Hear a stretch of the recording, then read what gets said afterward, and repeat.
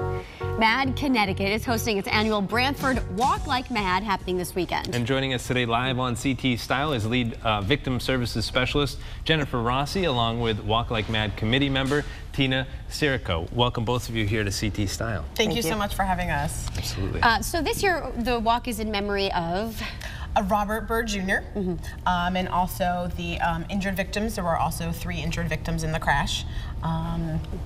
So we're kind of just remembering and honoring all of them this year at the walk. Right, and you got involved, Tina, because you were affected by this. I was. I lost my cousin, Bob Burr Jr., to the crash, and my father and 2 family friends were also injured in the crash. So just a terrible day, terrible phone call to get, something terrible to live through it. And you decided to kind of tell your story, though. I did, and I did because I hope that no one else has to do this. I hope that I can reach out and touch one person and affect their choice to not get behind the wheel and drink and drive, because that's ultimately what it is. You know, it's a choice, and if you don't make that choice, you can save a life. Right. Yeah, and it's such a devastating situation that you didn't choose to be in this scenario, but it's great that you're able to spread the word. We didn't, and you know, sometimes we're handed things and they're not the best, but we have to make the best of it.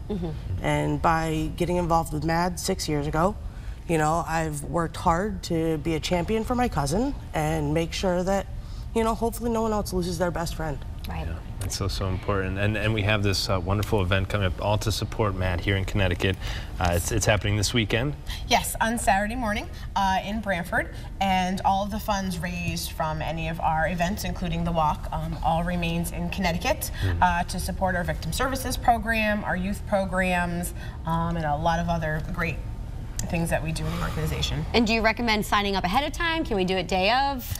You could do both. Okay. Registration will be open online until Friday morning, and then we do have day of registration starting Saturday morning at 8:30 a.m. Very nice. And if people want to volunteer or take part in helping spread the word of MADD, what would you recommend? Sure. Give our office a call. You can certainly ask for me, and I will help you fill out the proper paperwork and get you signed up. And you know, we're always looking for volunteers. Very nice. Ladies, thank you so much for your time. Tina, thank you again for sharing your story. Thank you. All right.